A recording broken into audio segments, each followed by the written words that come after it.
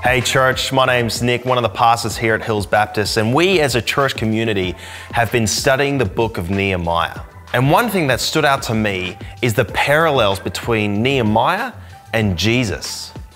Nehemiah came from a place of prominence and privilege, and he humbled himself to go and to join Israel in ruins and in poverty. He faces opposition from inside the people of God and outside the people of God. And when he comes to Jerusalem, and after surveying the situation, realizing the state that Jerusalem is, he gathers the nobles, the priests, all the leaders of Israel, and he gives them a commission.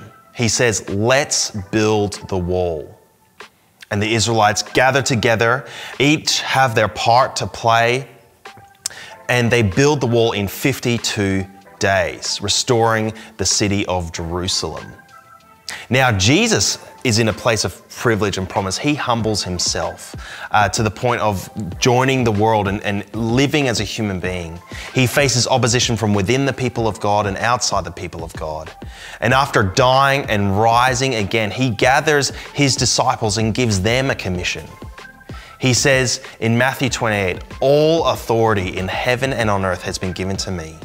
Therefore go and make disciples, baptizing them in the name of the Father, the Son, and the Holy Spirit, and teaching them to obey everything that I have commanded. And surely I am with you to the very end of the age."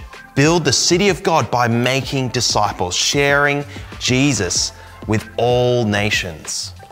And so this is the time for the church to step up, to work together, to each play our part in sharing Jesus with the world, leading people to follow him.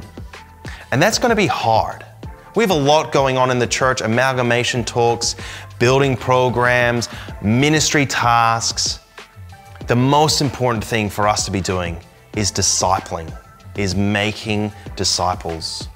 So where in your week is Jesus calling you to disciple, to have a conversation with someone about Jesus, to pray with someone, to open the Bible with someone?